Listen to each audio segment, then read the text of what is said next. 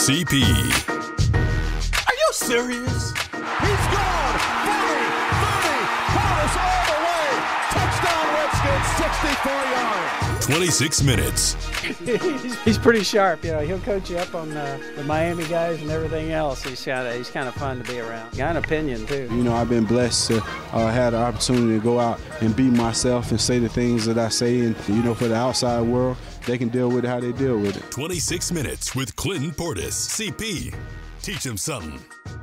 Welcome to 26 Minutes, episode number 25. Back in studio, Jake Crunch Rifles, Monica McNutt.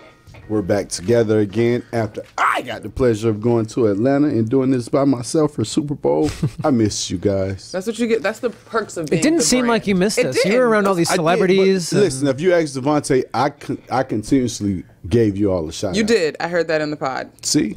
That lets you know I was thinking about you. I was like, I was having to do this by myself. Me and Devontae, we were running around looking for people to talk to. It was like if Monica was here, this would be so easy.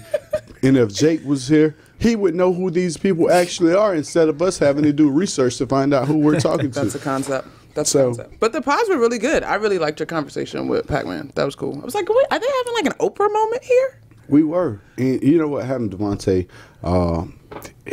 I think he was in Atlanta enjoying himself. So he just let me do whatever I wanted to do. But speaking of Atlanta Super Bowl recap, New England Patriots are our Super Bowl champions. I hate to say I told you so, but if you really listen to the podcast, I said the Patriots would win by 10 points. Me and Cooley were having an argument. I said the Patriots would win by 10 points. The way they would win this game was taking the edge away from the Rams, which they did. They made Goff a pocket passer.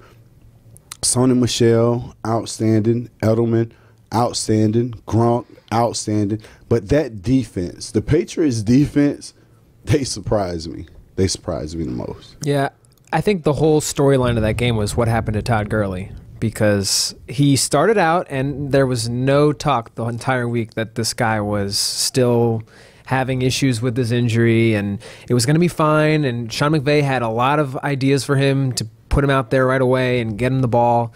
And end of the first quarter, into the whole second quarter, really, C.J. Anderson was the guy. And it didn't really, I mean, eventually Todd got back in there, but it just didn't have the same impact at all. So as much as defense was a story, obviously, by the Patriots, in the first half in particular, you had to give credit to the Rams defense as well. And so I was like, oh, wow, are we in for a real, like, straight-up defensive, low-scoring, after all the buzz all year long about the high-scoring league and woo-woo-woo, like, it was a 13-10, 13-3 Well, when you look at the Rams defense, a guy that stepped up, two guys really came to play, along with Sue, because you know you needed more. Along with Donald. So when you look at how disruptive Sue was and you look at how disruptive Fowler was, these guys were playing at another level. Where the Rams couldn't adjust was the middle of their defense. Their linebackers, Littleton. You put him on Gronk. Yeah, you put him on Gronk, and that's what happens. But just that underneath, when Edelman got 5 routes he can run, and you're trying to cover him, you're taking one away, and all of a sudden he can spin back out or run straight up the field. That's hard to cover. And then there was a great game plan, a great game call by Josh McDaniels. Yeah. That was so. Let me ask you this though. We talk about the defense of the Patriots, which we got to give their credit. But Brandon Cooks, and I've never had a large man draped over me trying to catch a ball being a moving target, but it looked to me twice, right? Like he should have had those balls. And then twice, I don't know. Are you talking about the back of the end zone? And then the one on the sideline. The sideline is the one that is the most blatant for me. Yeah, that's the drop. The back of the end zone was just a good play by McCourty. That's just a late pass. Yeah, the ball was late because he was wide open. It's good deception. They had a busted coverage. Yeah, they had a busted coverage, but because they were playing quarters, McCourty was able to come from the backside because he had nothing holding him to make that play, which that turned out to be a huge play in this game, honestly, because if the Rams make that touchdown, you never know what can happen. Right, but that Cooks drop, it was probably the best pass of the night, in my opinion. I mean, Brady's to Gronk the Brady to Gronk that was just as good. But I mean, for the opportunity to tie the game, I mean, you're talking about he didn't have anybody touch that in terms of Patriots defenders on him at all. So it's tough. You always see that go against the Patriots. Remember, I mean, Eli Manning, those 2 passes. It always seemed like those were the plays that really just killed the Patriots in the Super Bowl. This time they got a break, and they took advantage of it. Speaking of Gronk, when you look at Gronk in the parade, in their Super Bowl parade, it's like Gronk is on another level. Everybody else is trying to figure out, what should I do? Should I take a picture? Should I pose? And Gronk he had to have a playlist in his head. He had his own playlist. He got wine. He has a playlist going on. I don't know if he's selling off into the sunset thinking this is it for me. Maybe I come back. Maybe I enjoy this too much. But when you look at Gronk and a person that enjoy, even after the Super Bowl, you get a picture of him and Tom Brady in the W hanging out, and just his entire persona, his personality, and the way he carries himself, he's going to be Gronk regardless. No matter what people are talking about, it's kind of like Brady. Brady is going to be Brady. Gronk is going to be Gronk. Before we even get into Gronk, I have to just say, the parade itself was on Tuesday. So quick. 36 hours after the Super Bowl. Boston is so used to doing parades. Coordination, no problem. We're doing a parade tomorrow. It's incredible. They got one 3 months ago for the Red Sox. Right. Let's do it again. We know exactly what we're doing. They don't even have to look back into the records about what they did in previous attempts. So a fan posted 17-year-old 12 celebrations in his lifetime. 6 Boston, 6 by the Patriots, 6 by the Red Sox, 6 by the Patriots. How awesome is that? As a 17-year-old kid, your sports is ruined. I can't even imagine. My first parade was a Caps parade. I'll be 30 this year. I still haven't went to a parade. I've been to a Phillies parade in 2008. That was my one, but that's about it. Oh, no, I lied. Hurricane parade. Come on, man. Act like you ain't had no success. Come on, man. You know what? It wasn't even a success. You didn't go to the Saints parade? Your team? No, I didn't. I didn't get a chance to. I actually went to the playoff game leading up to that. I should have went to the Saints parade.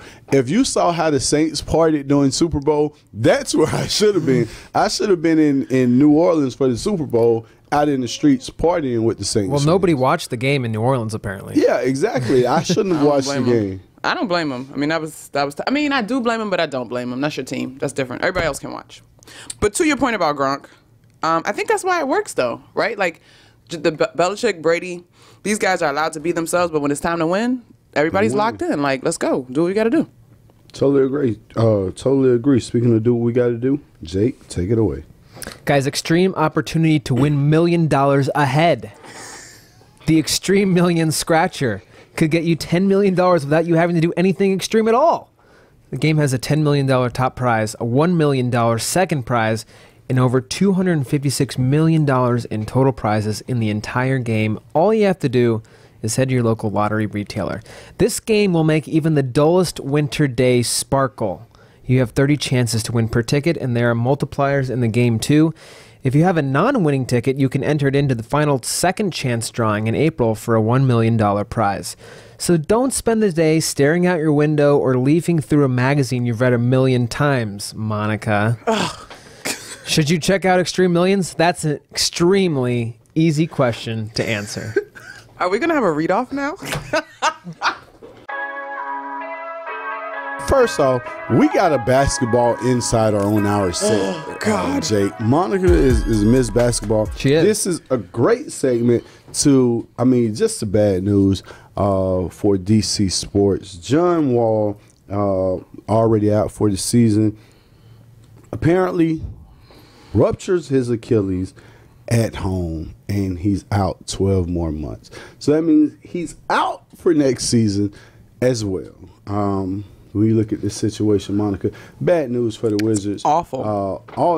You know what's really bad is that this carried over from the offseason. It was negative talk all offseason. Then you get the partying and in his response, and all of a sudden you get the trade, and he gets injured and go on IR, and now he's out for another year. John is in a tough spot, and I think first fans have to acknowledge that whoever your favorite athlete is, you're also talking about their life, their well-being. He's a new dad. This is just taxing. You mentioned all of those things. He's trying to navigate being a leader on that team and all of that, and now he's out, right? Like 12 months out from when he has the surgery. Same injury Boogie Cousins had. So one, you got to think about the conversation over his well-being. But I'm sure, too, at least for me, and I can be honest about this, if you are a leader of a squad and you look up and your squad seemingly looks better without you, that dynamic is crazy. Like, of course, you're rooting for your team, and I don't subscribe to the idea that the Wizards are better without Wall. I think Brad is a different player. They have to play differently by necessity, and it has worked well. But you can't do it with the one superstar in the NBA today. So I don't even think they should get rid of John. But I think he has to.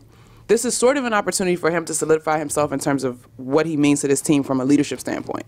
After he gets himself together, like, is he going to be around? Is he going to still be talking to the young guys? Is he going to be involved? Like, will he even make himself available to the media? Not that he has to, but just to kind of allow people to go through this process with you could garner maybe a little bit more loyalty, because now the buzz is like, last week Ted Leonsis said that he, Porter, or Bill would be moved before the trade deadline, would not be moved. So I don't know what the Wizards are going to do. On the one hand, you're thankful that Wall signed his deal, got his money up front, because this is a crazy injury. But on the other hand, you're trying to figure out what the Wizards are going to do to remain competitive. Last time I looked, they were like 2 games or 2 teams. I think Detroit and Miami are like ahead of them for the 8th spot.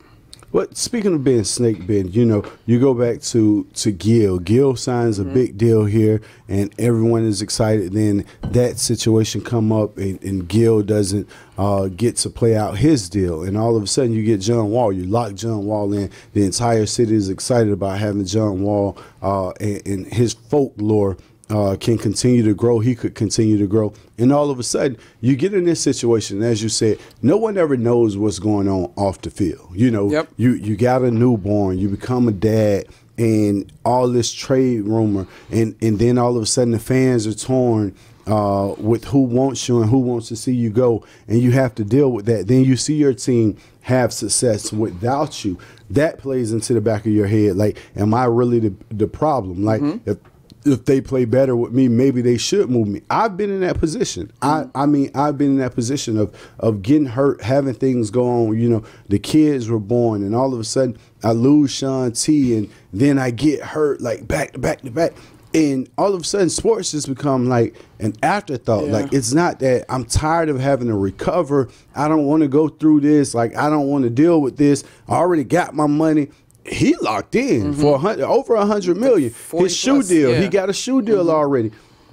So having that same will, that same want, we saw it. We saw it with Derrick Rose, who injury. Everyone wrote him off, and all of a sudden you see the resurgence. You see what Derrick Rose is doing in Minnesota, and how he's coming back and making people say, "Oh, Derrick Rose still have." But does John Wall have that same mentality to go out and put in the work?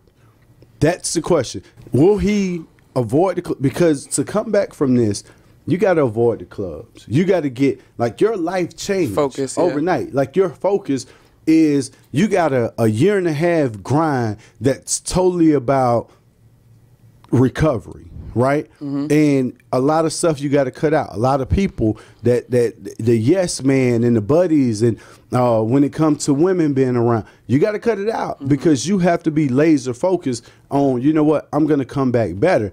Look at Boogie Cousins. Yep. Look at Boogie Cousins.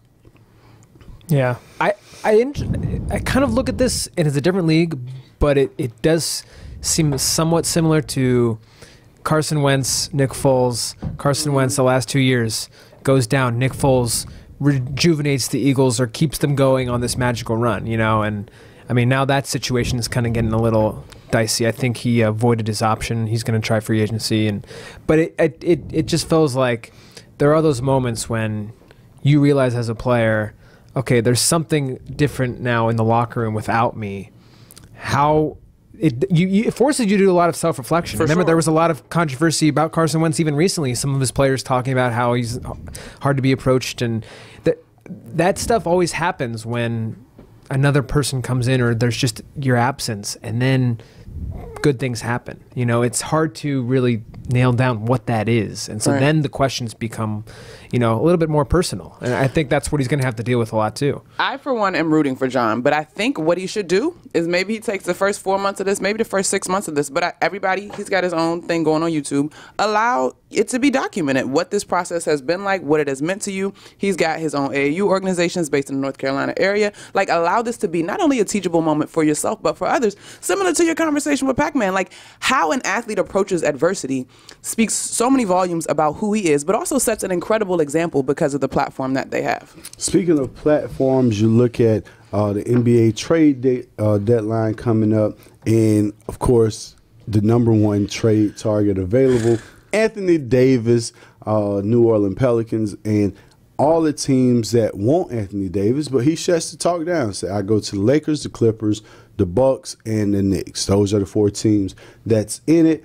And when you look, before we get to Anthony Davis as an asset, what this has caused when you look at the Lakers and what the Lakers were willing to offer. I saw a meme today where LeBron told his son, Bronny James, like, sorry, son, the Pelicans want you too. So it's kind of like he's breaking the bad news to his son that he has to leave. But when you look at the Lakers locker room and the separation, all of a sudden LeBron comes back against the Pacers. They lose by 46.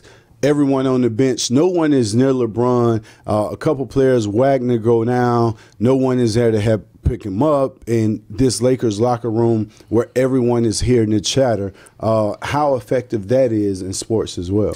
It's crazy, but I will credit those young guys. At least the sound bites that we've heard, and I don't know if I chalk that loss up straight to this, all the buzz swirling around trade rumors, because you heard Kuz say, he's doing his best. Like, he said maybe I should just bird box it, just not to deal with it. Ingram got a little bit agitated with the reporter that kind of added a late question. I saw in an interview earlier today, and he's like, I just answered that. Like, I'm just going to be focused and play basketball and control what I can control. I can't imagine that. But on the other end, like, it is a business, right? Like, it's not about LeBron's loyalty to you, but you kind of knew, you've seen this guy move over the course of his career, even if they weren't yet NBA players. Like, you got to know that he's always calculating to put himself in the best position. And unless you're D-Wade to a degree, maybe Carmelo Anthony, even though he might be a case that's too far gone, there's very few guys that he would look out for before his ability to achieve success. It's just got to be hard to, like, be a player with LeBron, knowing that he needs another superstar on this team. And you're the foundational stopgap in some way. You're probably a piece in someone's game that's going to be moved eventually. And you're just feeling, okay, I'd like to build a connection with LeBron, but I also know he's not really interested in me long term. But I mean, you got a lot of young assets when you look at Ingram and when you look at Kuzma. Assets to trade, right? I never really understood ball. I never would have got rid of the kid they sent to Brooklyn for ball. D'Angelo Russell. Yeah, I never would have got rid of D'Angelo Russell. You see, he finally got the nod. But you got to remember what was going on when that happened. With Nick. So I think for D'Angelo Russell, he needed to get out of L.A., but at the same time, when it comes to a player, I think he was so much better as a player. His upside was so much bigger than Lonzo Ball. I'm not a Lonzo Ball fan. I don't really understand this game. That, to me, that trade was more about all that was happening, which I get. And at that point, the Lakers weren't in any major conversation, so it was, all right, whatever. So you're saying that you would like to see LeBron take this core and go win? Well, he can't take this core and go. I was about to say that. Like, so. We understand that, and I think the court understands that as well. And so they're looking at LeBron like, you're LeBron James. You're supposed to be able to win with anyone. Those guys don't want to leave L.A. Like, I'm sure they don't want to leave L.A. and go to New Orleans. Although New Orleans is a great city, it's a good spot. They don't. When you're talking about 10 guys on one plane flying from L.A. to New Orleans and having to regather the access they have in L.A. You're bigger than life in L.A. You kind of go to New Orleans and people forget about you. But most of the guys, I think, other than KCP, I think he might be like 26, 27. I feel like he's my age. But anyway, most of those guys are like 23, 22. You know what I mean? So they have a lot of NBA career left. Sure, this is a little bit uncomfortable, but I would like to believe that they'll have a relationship with LeBron other than just being his teammate, possibly. And you never know how that could go down the road. I don't think so. But when you look at the lucky Jake being a Philadelphia fan, the Sixers pull off a trade overnight that shocks everyone and bring in Tobias Harris and Boban. Bogdanovic. Yeah, I don't know how to say his name. Boban. Yeah, I like it. I think it's funny when the Sixers got rid of who am I thinking of now? When they got for Jimmy Butler, Covington and who was in that? No, I'm blanking. Me too. They kind of got Sarge. over on that deal. So, but it was like the Philly fans really, they just love all these players on this team, and especially that were really part of this, rebuilding process.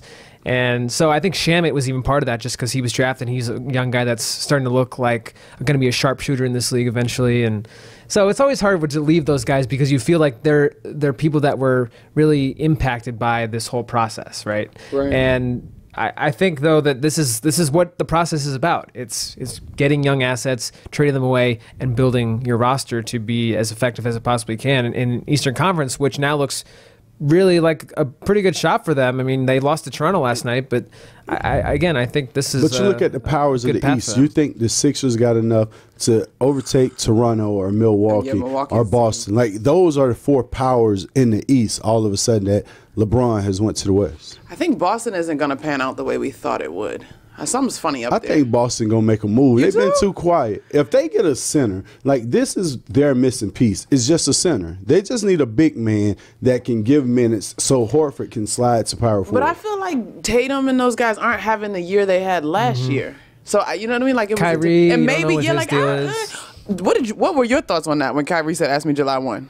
Well, I think Kyrie, for one, in Cleveland, I couldn't appreciate Kyrie the way that I appreciated him when he made the move to Boston. All of a sudden, when he made the move to Boston, you saw Kyrie. Right. And I love his game now. But when I think his frustration, is with himself because he thought he was a leader that maybe he's not ready for. And it seems easy when you're that talented that guys are just going to fall in line and get behind you. But when you have a personality like Rozier, or you have guys with that hunger, that desire, that passion, that hardcore player, Marcus Smart, it's kind of hard to get those guys to follow when they feel like this is my opportunity too. So I think that's what divided that locker room. Jason Tatum, one of those guys, is kind of passive aggressive. Like he's like anything. He's just cool. Horford, he's just cool. Morris is probably the muscle on that team, and I'm sure Kyrie can't say, "Hey, Morris, get over here and do this." And like, who the hell are you talking to? Like, you get over there and do it. So. It's a lot to go with that locker room, and I just don't see Kyrie having a dominating personality to control those guys. The leadership is tough. It's definitely tough. Speaking of control, stick with us on 26 Minutes as my interview with Kristine Leahy will be popping up on 26 Minutes, and right now I'm controlling Jake to hand over the reins. Let's see who win this. All right, we got a true battle off because this is I got one read, you got one read. Okay, here we go. Ha! Let me tell you a little bit about our friends at your local DC area Meineke Car Care Centers. It's a great place for everything you need to get done for your car on the road. It's so important to maintain your car, and there are 19 Meineke Car Care locations in the greater Washington, D.C. area to help you do so. So, is car care repair on your holiday shopping list? With services from oil change to brake repair, the experts at Meineke have you covered. Right now, get a basic oil change for only $19.95. Go in today or save time by booking online at Meineke.com. Meineke, on with life. Now, Jake! I did have a little error. A true pro would have seen holiday shopping list was an edit. Probably an edit. True. And wouldn't have said that. You're right. So we'll see if I can up you here. Guys, did you know that helping people improve their lives is what should drive business? That's the belief at Koch Industries, which employs more than 65,000 people across America.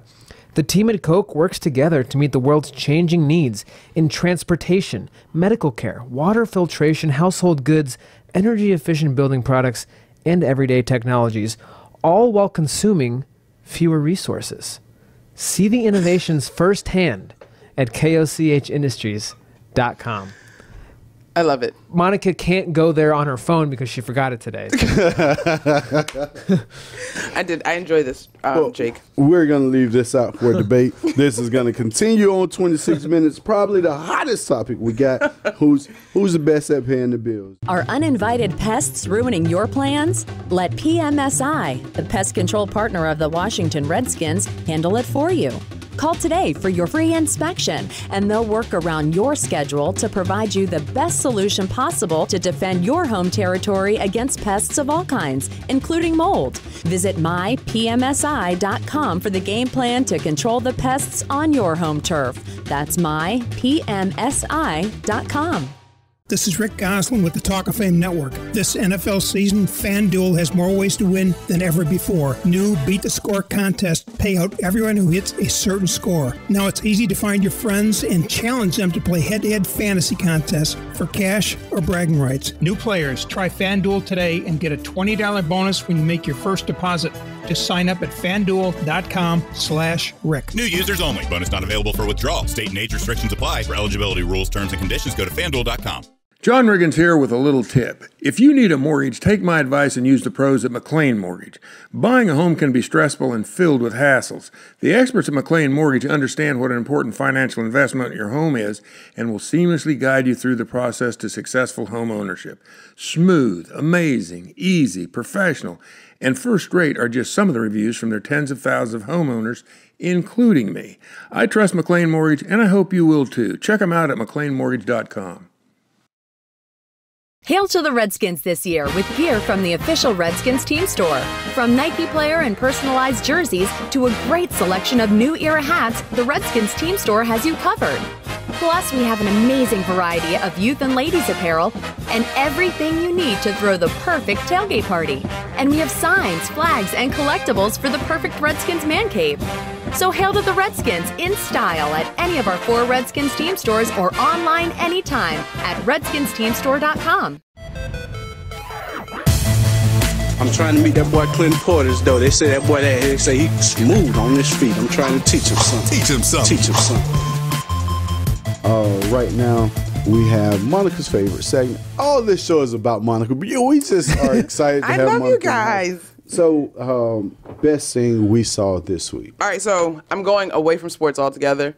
Best thing I read, didn't see it. Get the alert on my computer. A runner kills a mountain lion in self-defense in Colorado. Did y'all see that? Wow, I did not see that. Apparently, this gentleman's running in the beautiful mountains of Colorado. 80-pound mountain lion attacks him. He turns around, mountain lion attacks him. It was under a year old. Okay. Bit his face, bites his wrists, but he kills it because in How? survival, he suffocated it. Wow. Right? That's intense. That's so intense. Flight or fight. Fight for 1,000 in your life, Alex. Wow.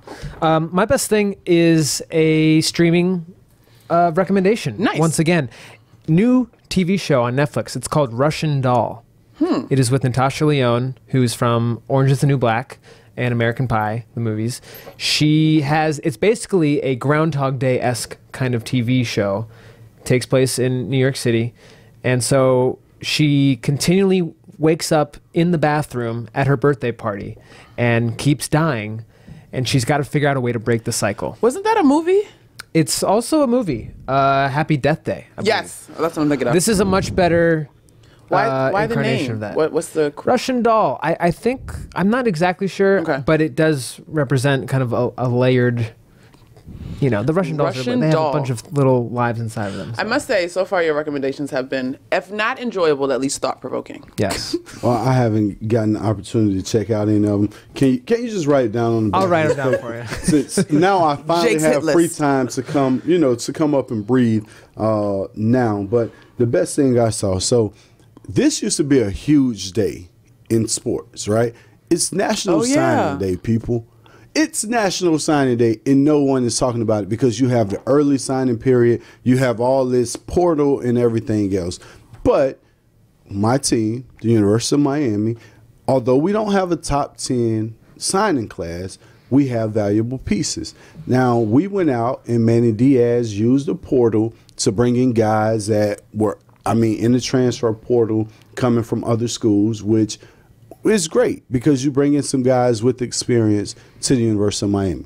But if anyone has watched the University of Miami over the recent years, notable struggles, our punter was probably the worst punter in college football. Like, he shanks at the worst time possible.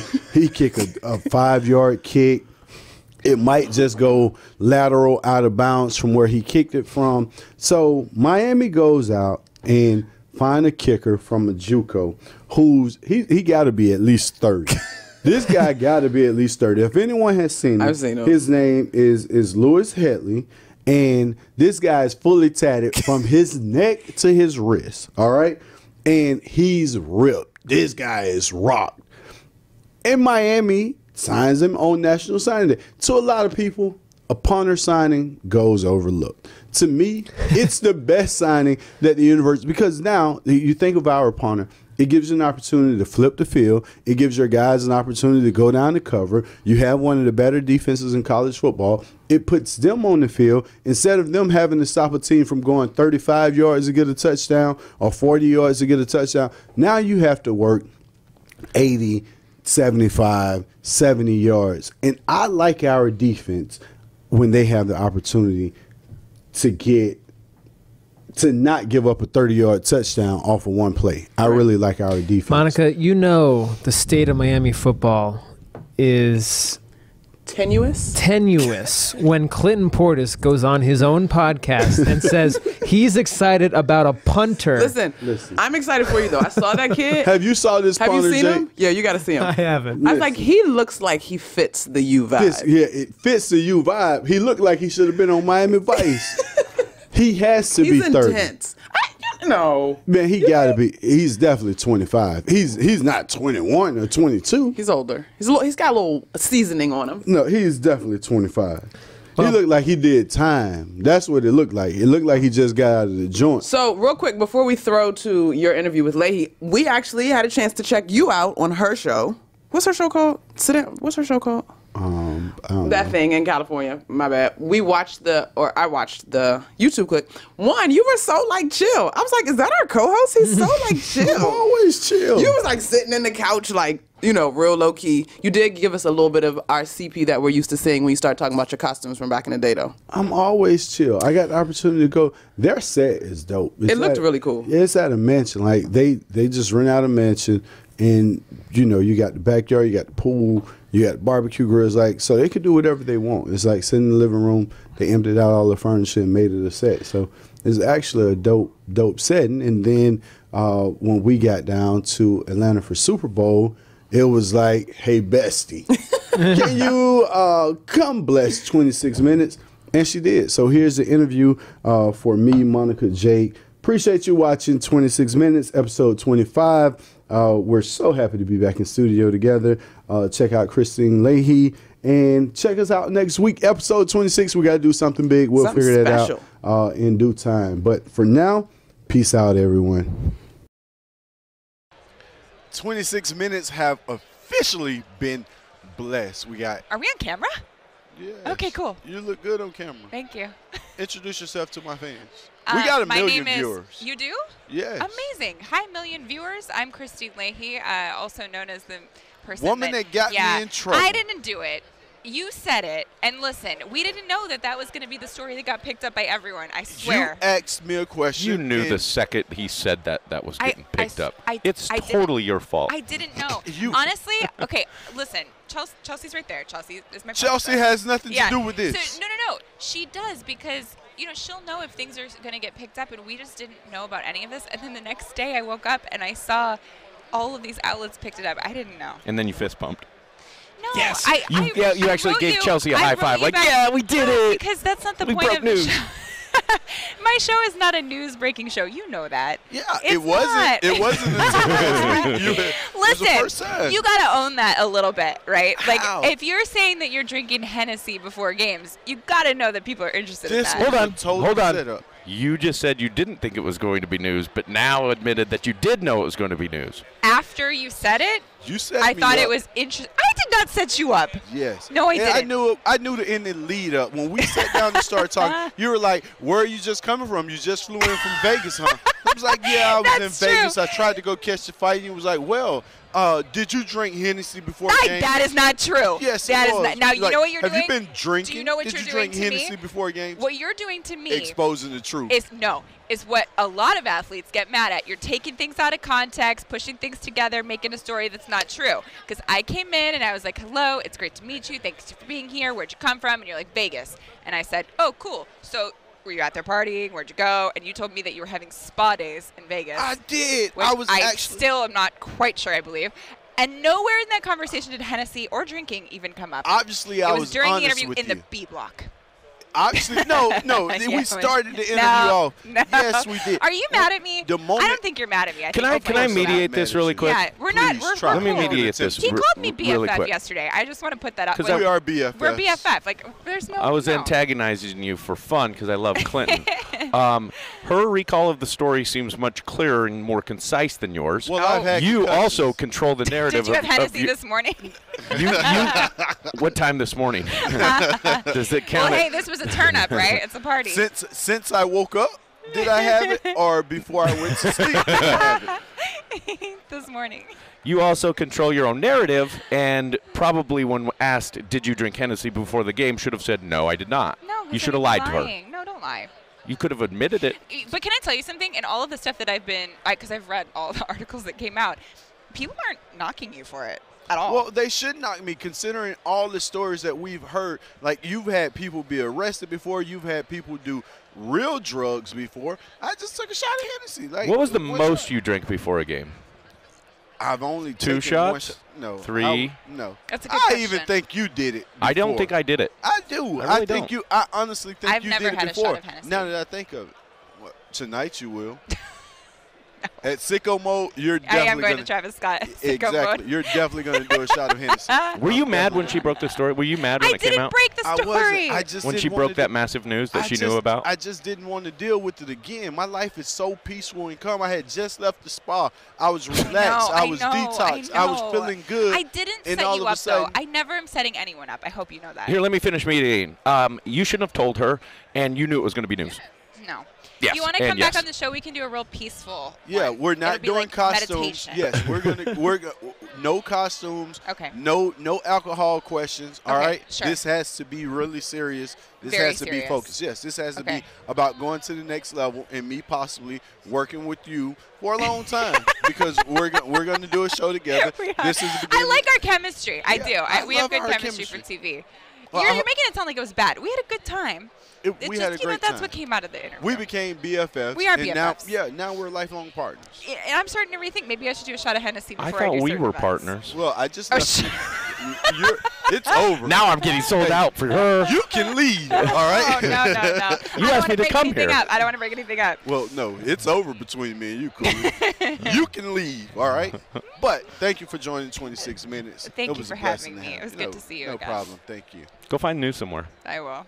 Go break news. Yeah. No, I don't do that. Now she's Not my breaking thing. news. I will. Now Not my she's thing. breaking news. 26 Minutes gave it to you first. She'll be breaking news from now on. Nope.